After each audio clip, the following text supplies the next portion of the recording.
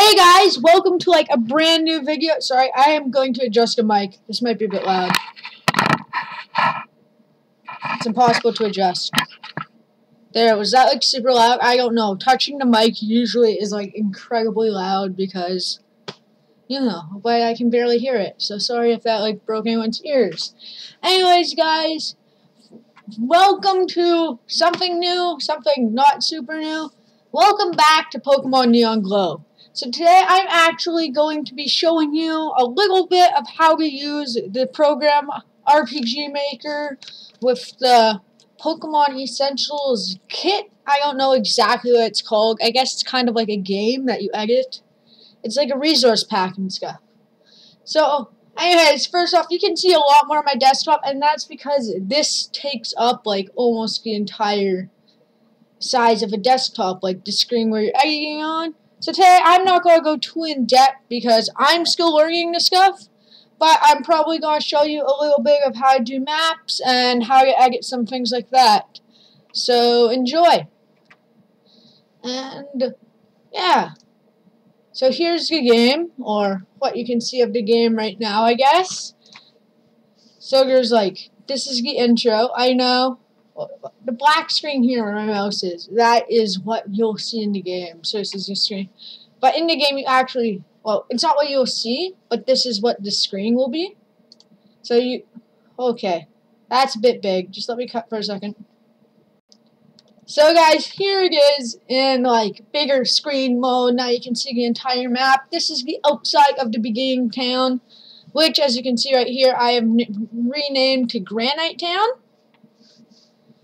So anyways, when you step outside of any buildings, also over to Granite Town. So pretty much the whole game right now, almost, I added a couple things, but it's pretty much the default that comes with it. I took away the rest of the world, so it had the entire region made.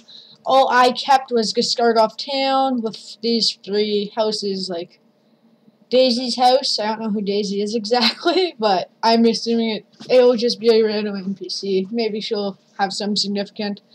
PN, or \PN, that stands for player's name. So whatever name you put in the character, if you have \PN, it will automatically alter it to your name. So if you name yourself, like, I don't know, Bob, all you need to do is put in the, like, and you want someone to say hi, Bob, hi, and then your whatever name you chose. Well, you can't assure everyone will pick the same name, so you just do /PN, and it will automatically say whatever's in the name file. So it's pretty cool. But anyways, the game that it comes with is a bit OP. Like, for example, if you talk to your mom, she will give you, it's either your mom or this person, but she will actually give you 6 random Pokemon and running shoes and all this stuff right away. And these can teleport you anywhere, stuff like that. It's just a bit OP, especially for the start of the game. So I'm going to delete all of this. I don't know what just happened. I'm just going to click X because that was weird. But yeah. So everything's a bit like super overpowered. Like this guy gives you tons of, he'll give you the entire national dex for Johto and Kanto, stuff like that. And there's just extra NPCs just so that everyone can give you stuff. Like, it's crazy. But anyways, I'm going to show you a little bit of how to add stuff to the basic map this episode, and a little bit of like how to edit dialogue and stuff like that. And also, by the way, I cannot see when the cuts are going to be coming because this takes up so much of the screen. The little panel is off screen. I need to use a keybind to show it. I think it's Control-Shift-F12, and that will stop the recording. But it automatically stops after 10 minutes, so I might not be prepared, and it might cut without me knowing it. Just warning in advance, even though that happens all the time anyways. So anyways, guys, what I'm going to do with this map, and you can scroll down here and see a little bottom of it and whatnot. Like, I'm just going to add like a little bit of decoration or whatever. So, up here, you can see these are the 3 layers. So layer 1, you want to put like your ground inside of basic things. like that. Layer 2 is what you put on top of the ground. If you put layer 2 things and you don't have a layer 1 under it, there'll just be a white square around it most of the time, which is really annoying. And layer 3 can go on top of layer 2 if there's anything you need to add a bit more. And this right here is for events, which is what I'm usually on. So like, if you click on him, you can see his events. This is the door explainer. I don't know. Comes with it. And he tells you how to do a proper door transfer in the game. So it has a bit of a tutorial in the default. I'll probably change what he says. But, like, for example, I could change this text right here by clicking edit. Right click it and press edit, and it will say, these doors are examples of good solid door events. So you can delete that and change the dialogue to whatever you want. And the \B, I'm pretty sure that's what decides the color of the text, and I'm pretty sure B means blue in this. I'm not sure what the letters for most other colors are. I think if you leave it blank, it becomes black, stuff like that. So let's just change it to, hi, welcome to Granite Town. So then you press OK, and make sure before you X out to press apply. If you make the NPC, like it doesn't come with it, and it's just brand new, you don't need to click apply. But if you're altering something, you always need to click apply, and then OK. And now, he'll say, hi, welcome to Granite Town when you talk to him in game. So, I'm not going to show that, I don't think. Not today, I'll show you in a later tutorial because I have actually changed the character sprite already for the main playable character, and I just don't want to reveal the sprite by playing the game yet. I want to show that next episode where I'll show how to change the character sprite and stuff like that. But anyway, so let's add something. So here, over to this side here where my mouse is, you can see that there's a whole bunch of different tiles that you can pick from. So for example, this would place a flower. So in order to place a block, you need to go into the layer that you want it to appear on. So layer 1, 2, blah, blah, blah, whatever. All 3 of them. Or NPC, or event, to make an event. So what do I want to do? I want to put 2 flowers right here. So I'm going to go like this. And if you right click the flower, it will automatically select that flower tile right here. Now I can left click and just place them there. So 2 flowers right there. And I'm not sure, but I think they might animate to kind of move in the wind or whatever. I'll put 2 there too. But anyways, a weird glitch I have noticed, by the way, just for I might want to throw this out near the beginning. If I delete something, it won't recognize that it is gone, and it will still think it's there. So if I were to delete this mailbox, it would still think there's a mailbox there. I wouldn't be able to walk through these 2 squares. I'm not sure why that happens exactly. It's a little bit confusing. So I'm going to try to avoid placing blocks you can't walk through, unless I'm sure I want something like that there. So I'm just going to spruce up the town a bit, make it look a little bit better and more unique. I'm only going to add a few little things because I don't want to add anything big and then remove it later and then be like, dang it. Because if I add something and remove it, now it will have that blank square there. But I have backup saves constantly. I'm not going to be backing up saves during the video though. But I do have backup saves for pretty much like every couple edits I make, just so I can go back if I do something silly like that. So, and here we go. So you can also select the tiles straight from here, and they'll work on any layer. So I want this. I want to place a bush here. Now, if you look at that bush, it has a white background, which means if I place it on the bottom layer, and it will have a white background. So just undo that. I don't think it will place there now. So I want to go to the second layer, and now if I place it, it will have a transparent background and go perfectly right there. But I'm pretty sure I want it. Nope, it's good the way it was. Hopefully it doesn't place It doesn't still say it's there. It doesn't matter either way because I can easily redo this properly. I have a backup save right before I started the video, so it's all good either way. And now if you click here, you can see all the layers, and bush is perfectly right there. Everything looks good. So yeah, and if you want to, sorry, I was trying to click it to go into your house, but let's say you wanted to delete something, like this random person here. So you just right click them, press delete. It's very simple. But if you're going to do that, you have to be on events mode. So delete, delete, and delete. And events, what I've found so far at least, is they don't work like blocks. So usually if I were to do, if I delete a block, as I said before, you can't walk in that space. But if you delete an event, even if it's a person or something like that, you can still walk there. It doesn't count them the same way. I'm not going to delete Mom, though. She can stay because she's just a normal character, I guess. So, yeah. And here.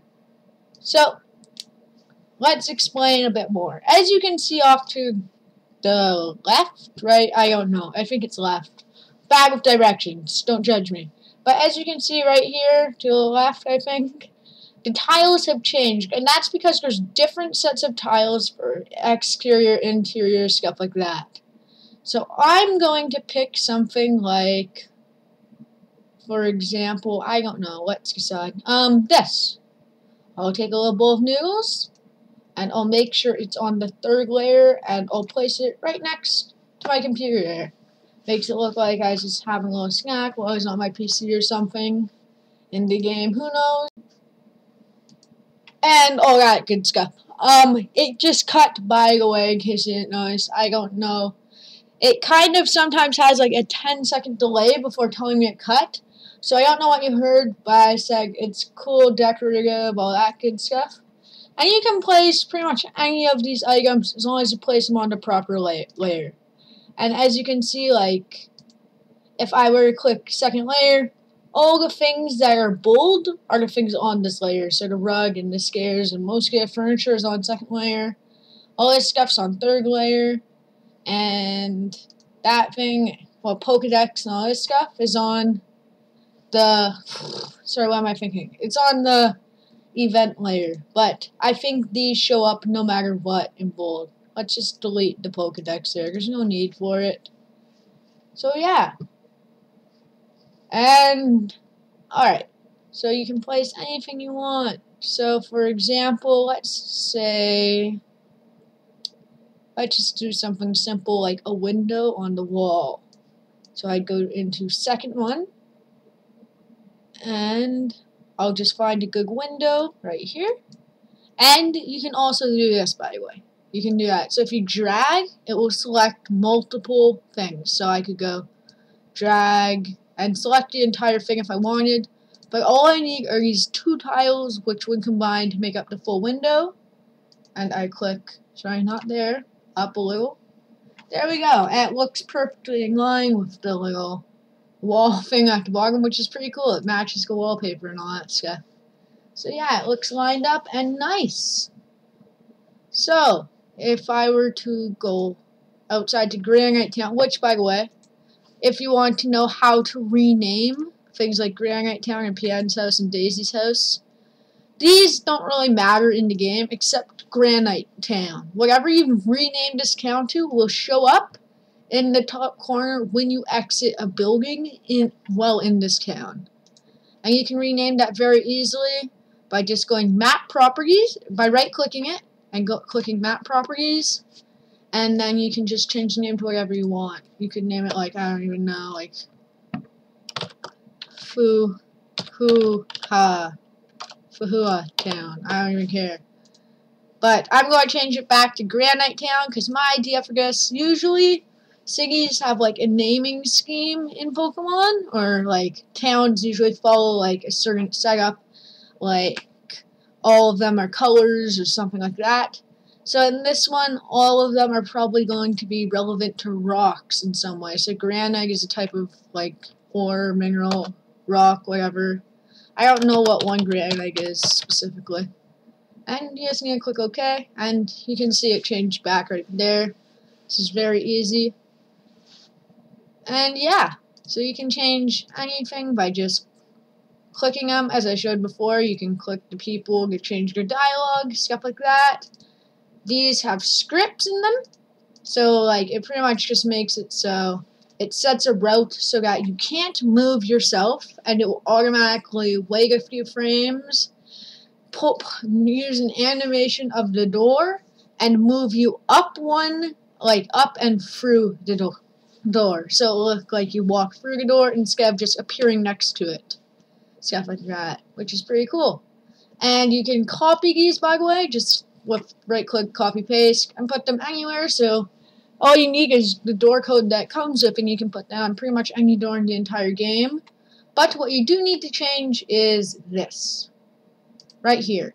So if you click edit on that, this is where it decides to teleport you to. So if I click that arrow, it will show that the door leads right to where that white screen where my mouse is. So if I were to click here, now the door will automatically teleport me here. But I want to keep it where it was, so I just click cancel so it doesn't change anything. And that'll be good. But all you need to do is change it so it goes to any map you want. You can click the maps here and decide, and then click, and then it will go there, stuff like that. And one last thing, I guess, before we go, I'm just going to show you a little bit of how to edit the intro. It's actually very easy. It's just like this same type of thing. I'm going to go more in depth into this next episode, but you can pretty much change everything it says here. So like when it says text, that is when it will be talking. So this is the professor talking. So I changed it from oak to spruce because that's going to be the narrative professor in my region, stuff like that. And you can just change whatever. And yeah, I'm going to go more into dialogue in next episodes, but let me know how you like this and everything because it's pretty cool. And pretty much, and these, by the way, sorry, I need to show you these. These show pictures, and the pictures are automatically in different folders within Pokemon Essentials and RPG Maker, and it will just pull them up onto the screen. So it won't actually look like a black screen like it shows here. It will pull up the pictures as the code goes through and runs through the game. So it's all very like cool and stuff like that. It's very simple actually. So I think this is going to be the end for this episode. Like, actually, one last thing, I'm just going to go out to Granite Town, and I'm going to put a little something on the Pokemon Center.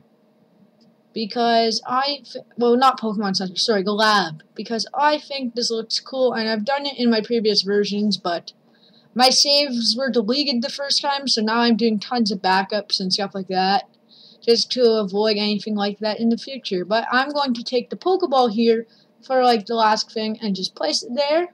And now in game, you see the Pokeball. It looks all cool. It just sits there. And it'll just stay there. It won't work as an item that you can pick up or whatever. It's just a little decoration above the door. I think it looks cool. And yeah. And so guys, that's all I'm going to show you for this video. I'm actually just creating it, so as I create it, I'll probably create videos just of me making it, like, as I make it. So there will probably be, like, lots of videos around now because this is why I'm starting making it. It'll be really fun. I'm just going to post as many videos as I can make, and since it's exam time, I get like most of the day off school. I only need to go to school for 2 hours. So that gives me lots of time to work on it, lots of time to record. So let me know how you like this episode. I really want to hear it. And tell me things you want to figure it out. I don't know everything, actually. Like, yet. I'm still learning it. But if you want to hear another good tutorial, go check out Atomic Reactor. I'm pretty sure is his name. It's a YouTube channel. He does tutorials like me. He was making a game. I don't know if he's still making it or what. It was called Pokemon Obsidian. It sounds really cool. And he has actually a really good tutorial of showing how to do everything. So if you want to check that out, you can. But if you want to know anything from me, just tell me in the comments what you want to learn, and I'll try and post a video of it and stuff like that. And yeah, so that's all for today. Don't forget to leave a like, subscribe, and stay awesome. Yeah. So until next time, stay awesome. Bye-bye. I said stay awesome twice. Rest in peace, outro.